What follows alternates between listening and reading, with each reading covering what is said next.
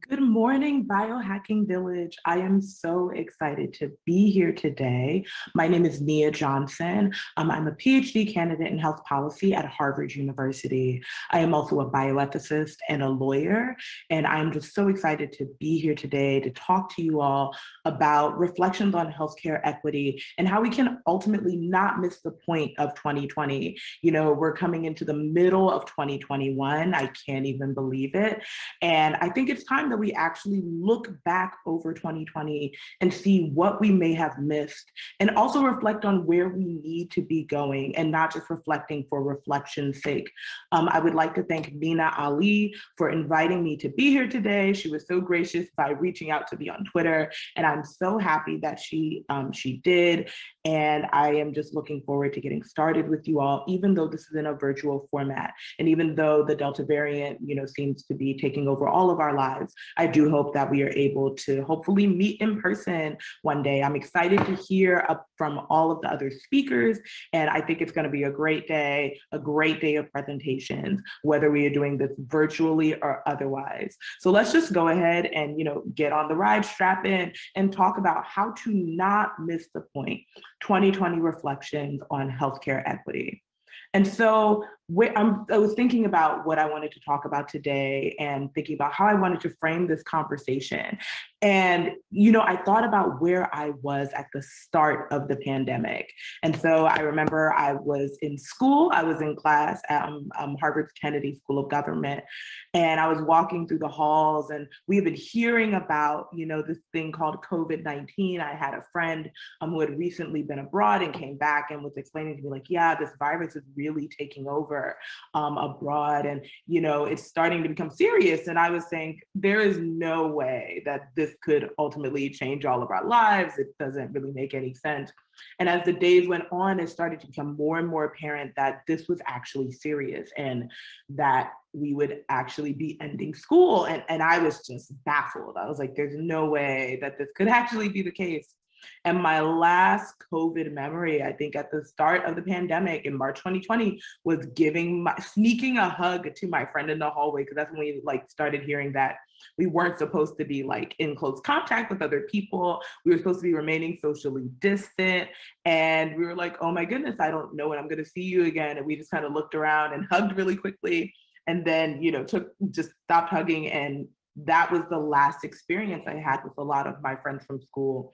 And that's where the pandemic really just started kicking into high gear and being the thing that's ultimately changed all of our lives. And so, just to review a bit of the pandemic timeline, early 2020, starting in March, we were all learning, what COVID was. I like to describe this time as everybody kind of becoming a mini public health expert in thinking about COVID-19 and thinking about, okay, how is the pandemic affecting us adversely, a number of other things. And then also ultimately just adjusting to the fact that, no, this is actually happening. Lockdowns are actually happening. I remember being in meetings and literally saying there is no way that they're gonna close everything.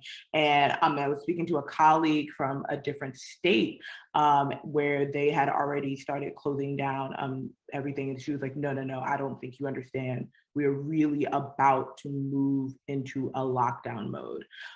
So, really just a devastating time as we're all adjusting to understanding how serious this is. And then by, kind of spring, summer 2020, we start realizing that no, this lockdown is happening.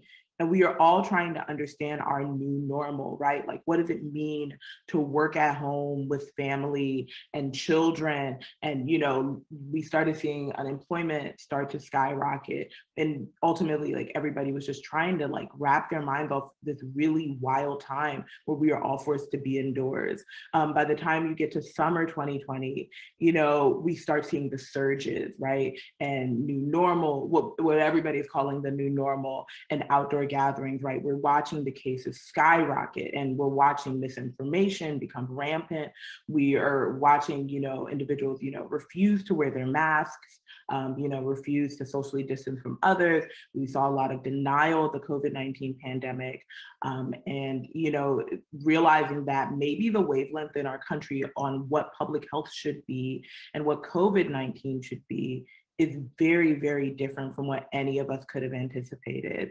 But we also started to learn, how do we adjust? So I know for myself, I spent more time with my family. So I left school, decided to spend some time with my parents and not spend my time in a traveling sense, because of course no one was traveling. But when the stay-at-home orders started, I got in my car and my parents were like, we don't really know what any of this is. Will you please just drive home? Like, just try to be with other people in the midst of stay-at-home orders. And it was almost like an interesting time of reflection, because I had not spent that much time with my parents as an adult before, but it ultimately ended up being very enriching. And so you kind of have these dual stories, right? You have some stories of people who were like learning more about their children, learning more about their parents, learning more about their partners during the pandemic. But then you also have just the mass devastation of people dying at rates that were staggering, and having to grieve without being able to properly bury your friends and relatives, without having the funerals that you may have wanted to have, and kind of finding the highs and lows of the pandemic and figuring out where we belong. And I think in addition to that, we've started developing an affinity for outdoor dining. I will say I was not an outdoor dining person before the COVID-19 pandemic. And now apparently every time I go out to eat, I want to be outdoors. By the time we get to the fall of once we get to the summer of 2020, we also see one of the largest uprisings and movements for racial equality that our country has seen in a very long time. And I will circle back to that in greater detail, but I would be remiss to talk about a COVID-19 timeline and not actually elaborate on what that meant for so many people in this country, and why it's critical that we actually incorporate that into our reflections for COVID-19, for the COVID-19, I guess, year of 2020. By the time we get to the fall, it's the holidays, right? And we're facing the bitter reality that we will have to pick between our family traditions and our health. We have many individuals who are starting to feel more isolated and feeling like, they don't really have anybody to connect to. And also some people who are just making the choice to say, I need to be amongst family. And we start seeing, more people using COVID-19 tests to travel, learning about the importance of self-quarantining as well, to make sure that you're not getting your friends and family members sick, understanding, the role that COVID-19 plays in cold and flu season, and also the importance of mask wearing for cold and flu season, as well as COVID-19. And then by the time we get to winter 2020, we are moving towards actually having a vaccine, which, feels amazing. And, of course, there were the uprisings in 2021 with the storming of the Capitol, an election of a new president, and many other events. But for the sake of this conversation, I want to focus specifically on 2020 and kind of isolate that year, because, we are still in 2021. I'm sure there will be a lot to reflect on, if we look at both years in tandem. But I want to make sure that we concentrate this conversation to 2020 to kind of put in perspective where we started to see this massive paradigm shift. And so circling back to summer of 2020, I did not expect to see, in the middle of a COVID-19 pandemic, in the middle of a global public health crisis, to see a racial reckoning. I am from the Washington, D.C. area. I have family that graduated from historically Black colleges and universities. I myself am a graduate of a historically Black college and university.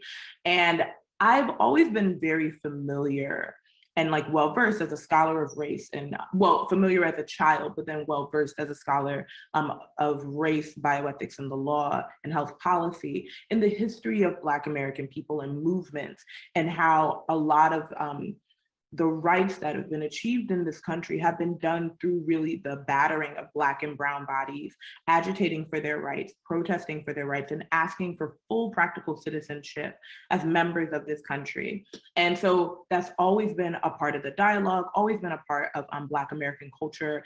And yet, I don't know how, in the middle of a pandemic, I never thought that I would see this manifest itself in the way that it did. And I should clarify that when we see public health crises in the US, I generally expect disparities. Why do I expect disparities? Well, first of all, our systems in the United States have been built with both passive and active and private and public methods to encourage health disparities amongst racially marginalized individuals, right?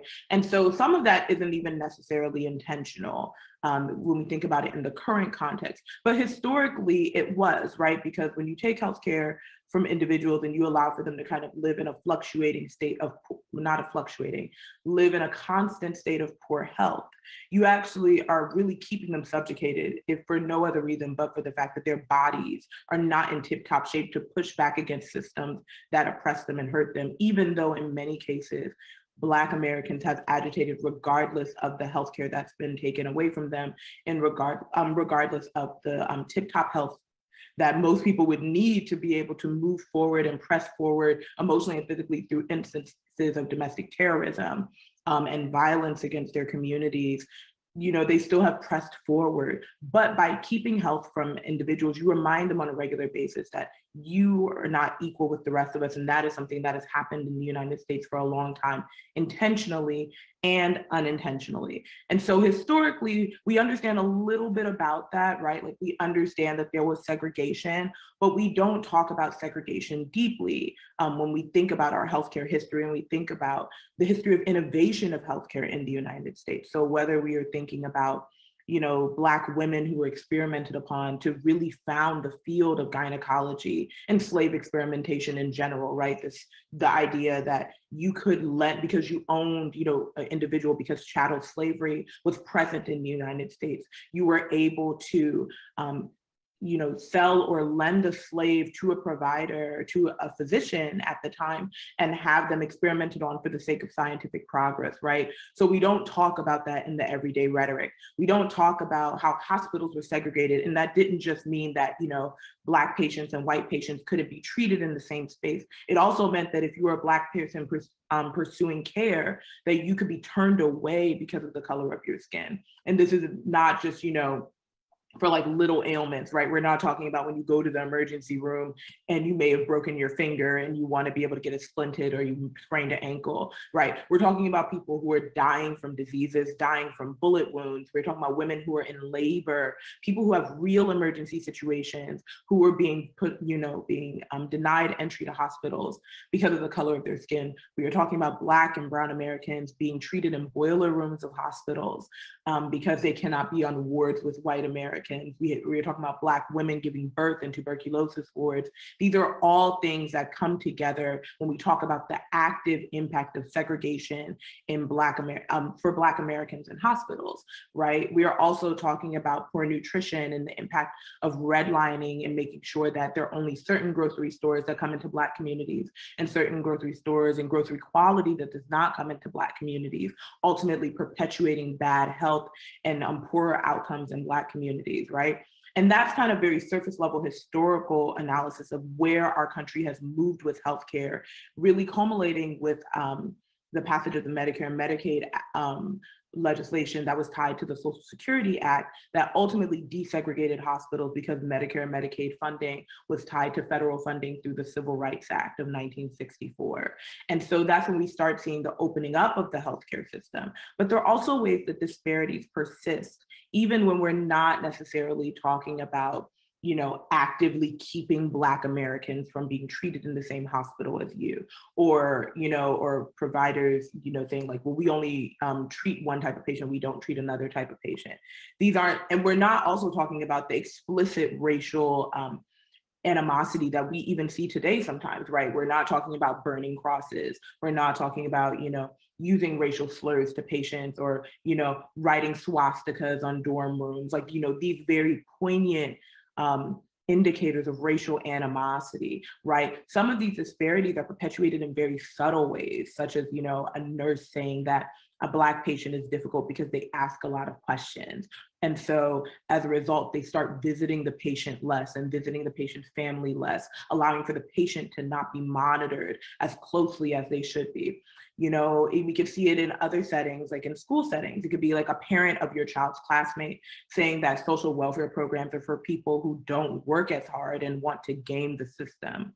You know, meanwhile, you are working in multiple jobs to stay afloat and are using health entitlement programs just to make ends meet, not because you're not not working hard, but because sometimes you are down on your luck or a system has been built in a way that keeps you from having all of the opportunities that you would like. You know, it could even be seen in the graduate school setting, right? It could be a classmate in your medical school or your nursing school saying to you that you are probably just a quota or a diversity candidate, even when their test scores are lower than yours, but they are relying on stereotypes about who you are. And the thing is that, you know, these are not instances that, you know, we're just pulling out of hats here, right? Like these are instances that have been backed by scientific research and eyewitness accounts of marginalized people. We know that Black Americans receive worse care across 40% of quality measures. We know that there have been multiple studies that have said, excuse me, we know that there have been multiple studies that have said that, you know, Black Americans and Brown Americans are perceived as being more belligerent patients, and that does lead to providers visiting them less, interacting with their families less, and if you're not monitoring your patients, they are ultimately getting less care, right? And these events inadvertently, for many, create disparities in treatment. They also create stress on the body and also create a certain amount of environmental weathering on the body, ultimately putting people in a worse position to fight off global events like a pandemic. And so when I saw that Black Americans were dying from COVID-19 at rates equal to their share of the population in all states, regardless of income, I was not surprised. You know, I'm sure that there were many people who thought that COVID, you know, was just going to be a disease that, you know, poor Black Americans experience or could be attributed to economic status. But we know that a lot of these disparities really, you know, overshadow, or not overshadow, but interact with patients regardless of their income, because health isn't something that's solely determined by income, right? Health is also determined by environmental factors. Health is also determined by, you know, your patient history. And so the disparities that affected your forefathers can then affect you. So none of these things were surprising to me, though unfortunate, right? When we knew that Black Americans and Brown Americans made up most of the essential workers workforce, you know, also was not surprised, right? These were jobs that tend to be a little bit more transient, but ultimately were the most front-facing towards the pandemic. When I read that, you know, Black Americans knew double the amount of people who caught or died from COVID-19 compared to white Americans, I also was not surprised due to that proximity to the disease in general, due to the fact that many Black and Brown Americans tend to live in larger communities of people where they're interacting with each other more often. So these were all things that came together that I can't, you know, confidently say surprised me or caught me off guard, especially as somebody who thinks about these topics regularly.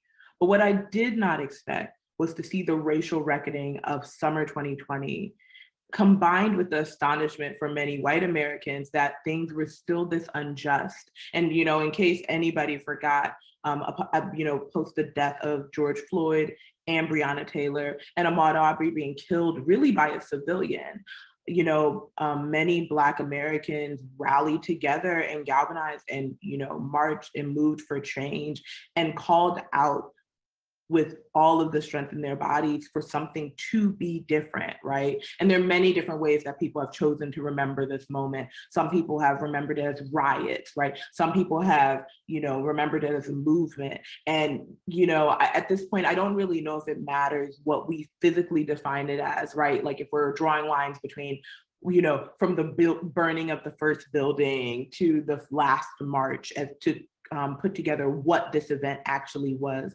But I think what is important is to understand the heart and spirit of this event, because we are seeing a culmination of injustice and frustration and pain and anguish of a community that is grieving double the rate of the majority population in this country.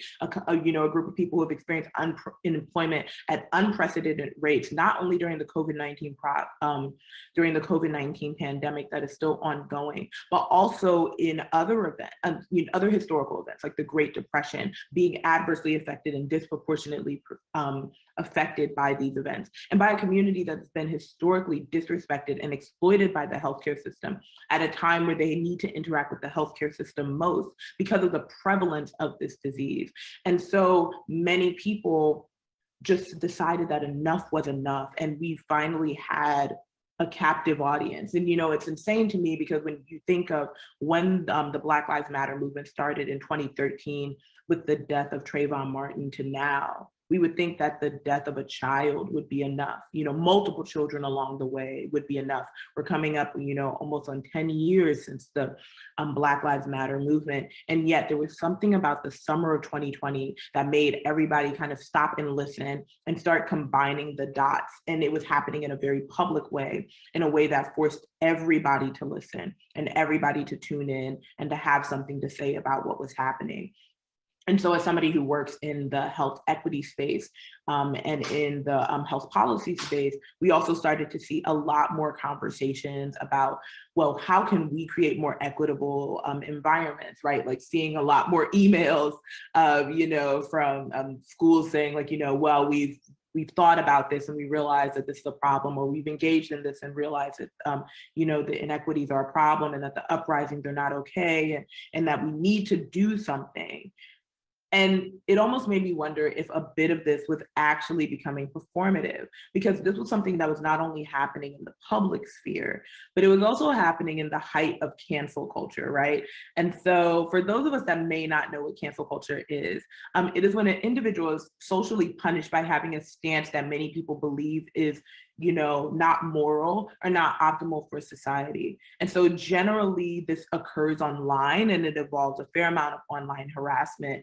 And it, you kind of have, now we're kind of looking at a society that's afraid of being canceled, right? Like you don't want your business to be canceled because you could lose income, which is, a valid point and something to be concerned about. We're growing up in an era, or seeing an era, of a lot of online apologies of people, being afraid of being canceled and being afraid of, losing out on opportunities or losing out on collaborations and other things, and ultimately being ostracized by their peers. And, there are some that argue that canceling doesn't really exist, right? Like one cannot truly be canceled. It is for a season, as some people say, and then ultimately individuals may come back and, be able to interact in the populace the way they did before. But I do think it's something to really think about when we think about how not only do we remember 2020 and think about health equity, but also in how we think about what people did to step forward and say they did something about this, right? So if you're afraid of being canceled, were you talking about racial equity because you did not want to be canceled, or because you were genuinely engaged in this process? Or was it a little bit of both?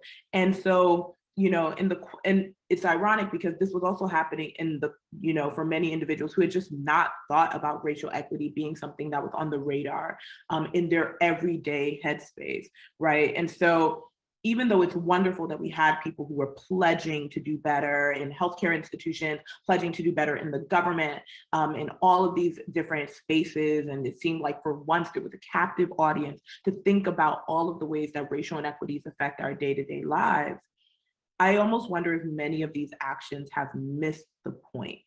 When it's all said and done, they missed why this was happening and why it matters. And so, one could ask, well, why, Nia, why do you think that they have missed the point? And I would argue that, first of all, because if you're pursuing equity just to not be canceled or be harassed by the public online, it also encourages us to do the bare minimum in fixing our systems, right? And this is the core when, the argument when people talk about performative activism, right? Where you are just engaging in something so that way everybody can see that you did something equitable. You're posting the black square on your Instagram page, or you're posting a statement on your YouTube page, or, like in the influencer world, you're promoting Black businesses once, but then you're never doing it again. You're following Black influencers, but you're, unfollowing them as soon as a movement is over, right? You're literally doing the bare minimum. You're not actually thinking deeply about, okay, what is it about our system that may have encouraged this type of behavior, and how can we actually fundamentally make it different? And I think the second way that they may have missed the point is that it's actually not that genuine. When you hear about, Black Americans who work in the tech space or in the influencer space or in the social media space losing engagement, 2 months after the summer of 2020 uprisings, it shows that they weren't actually interested in your content, right? Like they were just interested in saying, here are Black people that I follow. Let me take some of the guilt off of my shoulders so that way I feel like I've done better. When we see this in healthcare institutions, right, it's about having all of these meetings about diversity and inclusion, but then like forcing Black and brown providers to be the faces of them and to have to relive trauma on a day-to-day basis to fix these problems, or asking them to come and do what's really considered a level of consulting and not paying them equitably, requiring them to do free labor for our health systems and other systems and companies to fix the racial inequities that are there, when really, you know, you've had the Black and brown providers who've been speaking up from the beginning saying like, these are things that need to be different. And yet nobody was actually listening to them or engaging with them then, and then coming around on the back end and asking them to get engage in free labor. You know, that's not necessarily what we want to build, right? We want something that's sustainable. And part of sustainability means actually being genuine and actually being invested in the process of equity. And then lastly, how, like, what happens when they miss the point, or how may they have missed the point, that they rushed through it, right? It takes no time at all to put a racial equity statement on your website. It takes no time at all to post a Black square on your Instagram page saying, you know, we stand in solidarity with these groups. And it's actually become like a signaling technique online, right? Just to say, hey, you know, we care about these issues, or we're aware of these issues, but you're rushing through it and you're not necessarily learning, right? Or you may be learning a little bit by reading articles here and there, but you're not really engaging with you're engaging with the body of work, but you're not engaging with the day-to-day activities and learning how do you not only be better, but how do you look at the systems that are happening around us and build something that actually includes everybody.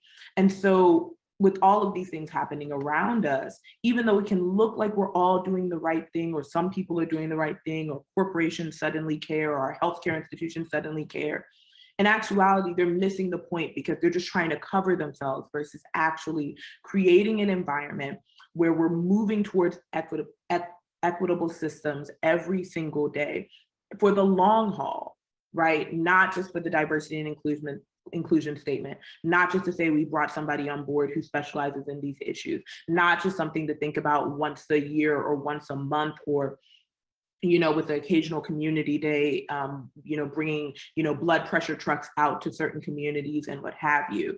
We need to actually get to a point of genuine reflection in ways that don't just keep us comfortable and keep our revenue high, but in ways that actually may involve making some mistakes. And so as I think about, you know, what we should have learned in 2020, you know, how to not miss the point, like what we really should be absorbing. This is just my take, right? Like in my humble opinion, this is what I believe that we should be thinking about as we move deeper into 2021, hopefully someday past this pandemic, as we engage with what we should have been gathering this entire time. And so first of all, you know, I think one thing that we need to reflect on is that it's possible to be the most technologically advanced place and the least equipped to engage with a pandemic. You know, so we know that the United States is one of the most technologically advanced nations in the world, one of the wealthiest nations in the world as well. You know, we were kind of the country that theoretically, you know, whether that was just through a certain level of messaging that we told ourselves or messaging that we promoted to the world, like this should have been the nation that was well equipped to deal with the pandemic. And yet when we look at the death toll from the pandemic and we looked at how hard it was to get our nation on one accord about how to handle this, in addition to the violence and the stressors and the uprisings regarding mask mandates, right? That we actually, maybe it's safe to say, did not handle the pandemic particularly well. And I'm sure that there are many people who would say that that just had to do with leadership at the time.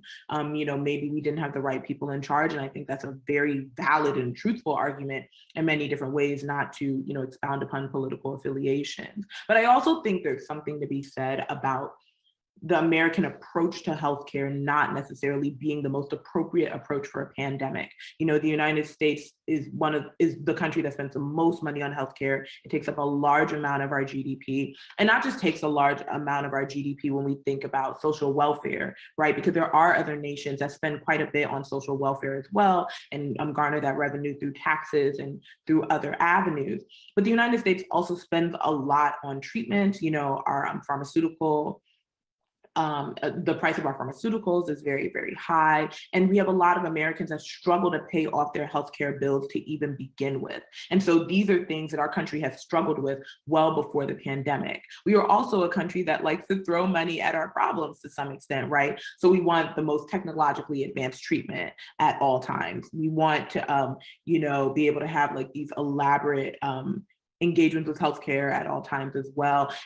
We are focused more on, medication on the back end versus prevention at the front end, right? And so those things, though helpful during non-emergency situations, maybe it's time for us to think about how you can have all of these benefits and accoutrements, but you don't actually have the tools needed to survive emergency situations and to survive a pandemic. And so I would like to turn an eye towards the African continent and the countries, on the continent that have performed very, very well, especially in sub-Saharan Africa, different countries like Rwanda, Nigeria, that have really performed well during the pandemic. And what's very interesting about the way that many of the countries on the African continent have handled the pandemic is that they were projected to do poorly, right? Many people looked at statistics from the Ebola crisis and then looked at, just like the amount of money that the countries had to themselves amongst other infrastructural issues, and projected that there's no way that they could perform well during the pandemic. And yet they outperformed most of the Western world when it came to keeping down cases and, engaging in preventative measures and also keeping people on the same page. And so why did this happen? Well, a lot of this came through collaboration. Many of the countries were willing to collaborate with each other. Local governments within countries were willing to collaborate with each other to make sure that there was information being passed along about COVID-19, that they were all on the same page about how they were going to handle COVID-19. They also had built systems due to previous pandemics that relied on prevention in advance and sharing of information and making sure that there was good public health messaging from the beginning, right? And these are all things that came together and made it very, what could we say, seamless in a pandemic, but it's created a seamless transition into protecting many African individuals who live on this continent from COVID-19, while you had many people in North America, South America, in Asia, in Europe, dying at insane rates, right? And so we can't, as we look at our country, we can't just rely on the muscle that wealth and technological systems give us. We have to be willing to learn from other people, right? And maybe re-examine some of our principles as Americans and say, individualism maybe has carried us this far, but when we are in a time of crisis, what should we be taking on from other nations? Is it time to put aside some of that individualism and rely on unity and rely on collaboration and rely on, maybe a little bit of federalism, having cohesive systems across the United States versus it being every state for themselves, Like there are other nations that have done this well, and we also need to be willing to give them their credit. And yes, we know that living in a post-colonial society, it's very easy for individuals to act like Black and Brown countries don't actually create great systems and don't have great ways of handling public health or other infrastructural issues. And, we've had, presidents that have spoken disparagingly about those nations, but it's important to give those nations their time in the sun and their due, because there are many, we can learn from all other nations. And there are countries that have done a phenomenal job, especially on the African continent, managing COVID-19 and managing through, the earliest stages of the pandemic. And we need to learn from them, be willing to acknowledge that we do not have all of the answers, and tip off our hat and actually build more sustainable systems. And so we need to think about, well, what does prevention look like post-pandemic? How can we build innovative technological systems that bring about, pandemic preparedness? What does collaboration look like post-pandemic, right? When we think about, how every state kind of had their own set of laws during the pandemic, is there ways we can use technology to come to some sort of consensus about what is happening between states? How do we share information between states in a way that's equitable and doesn't rely on hiding data or not admitting to data because we're ashamed of our outcomes?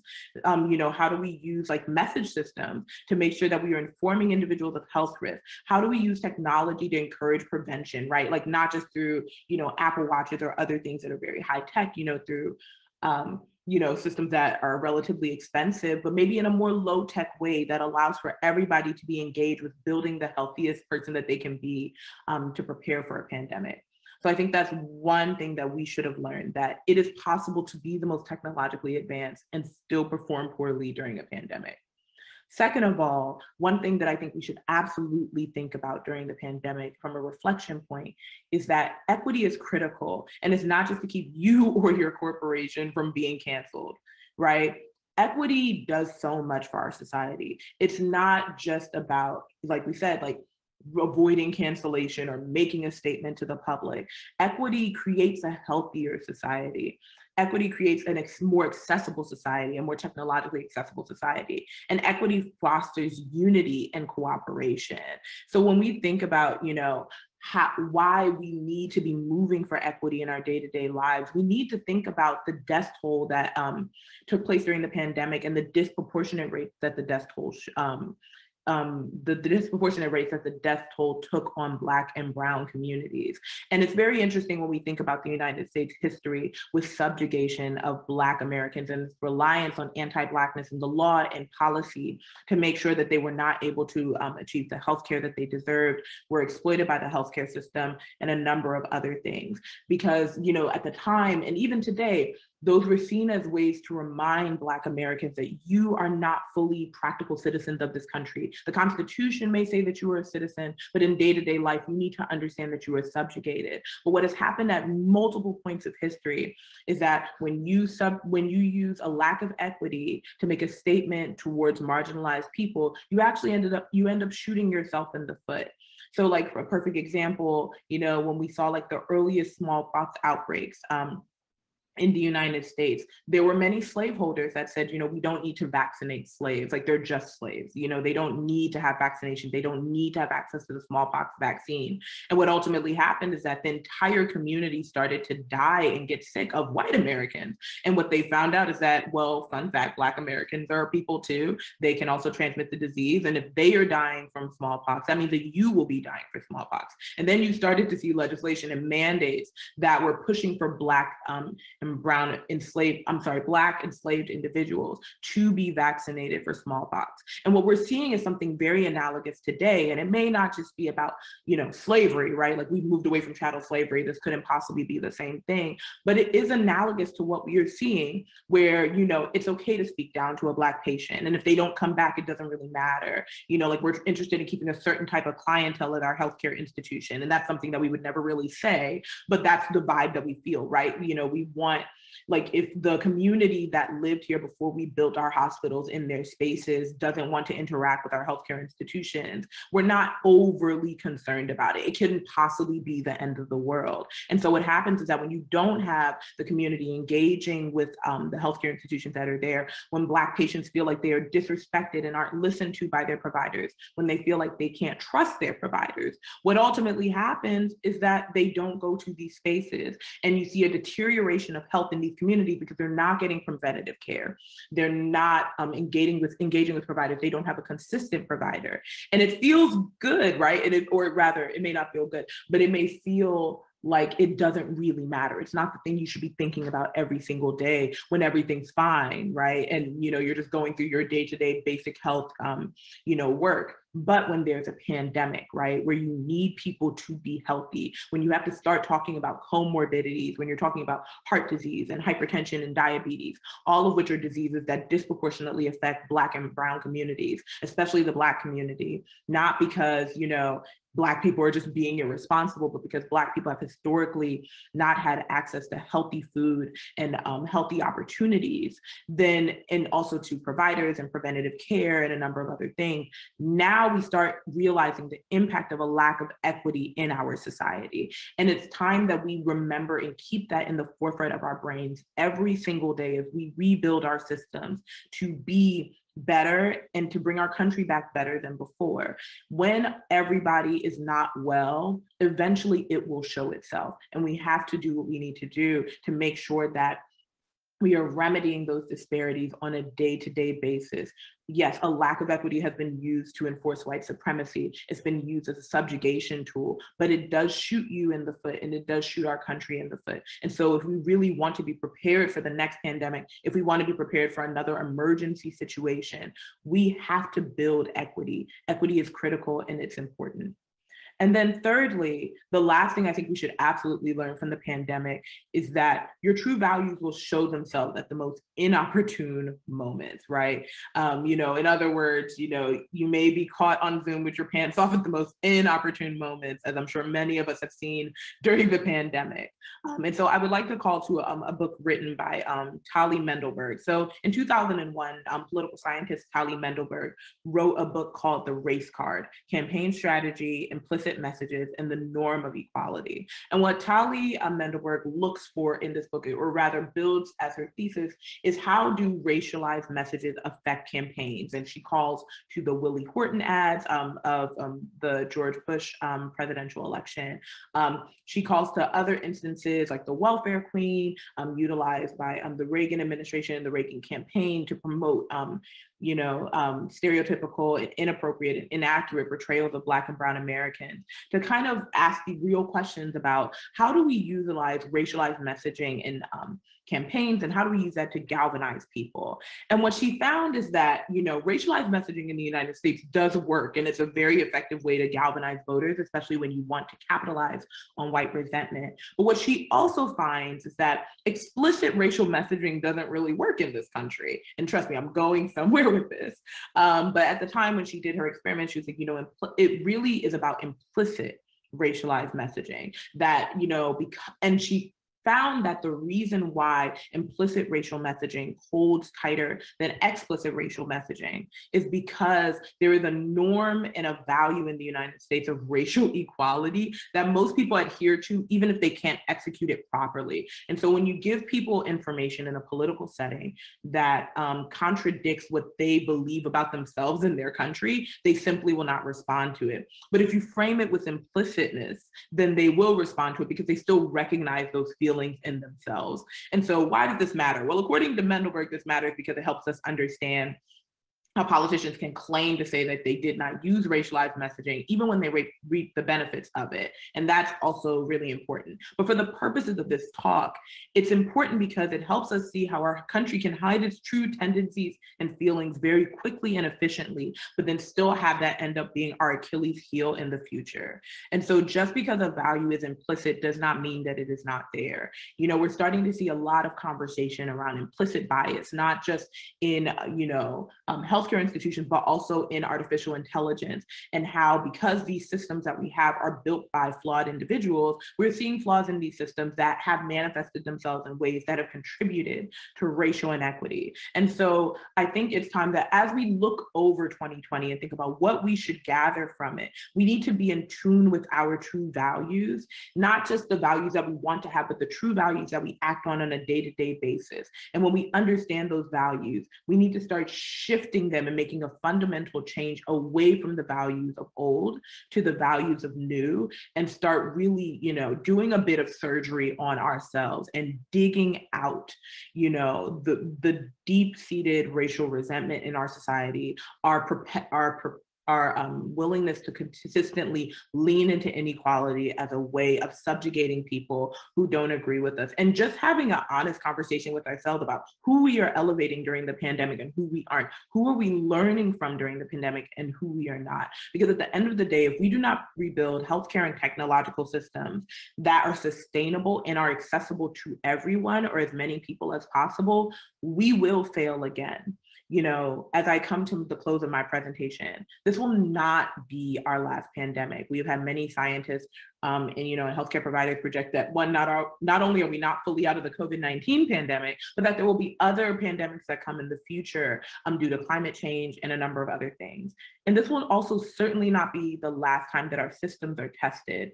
But the real question is, what will our systems show about us next time? What should we hope to see from our systems in the future? And I think to start, I would hope that our systems would show that we learned from 2020, right? the idea that we have lost so many people during the pandemic, and to come through another pandemic or another time when our systems are tested and not even be able to say that we learned something from it, it would be a disgrace to everybody who sacrificed their lives needlessly, needlessly during the pandemic. Like, we need to actually come to the next opportunity of testing with learned skills from 2020.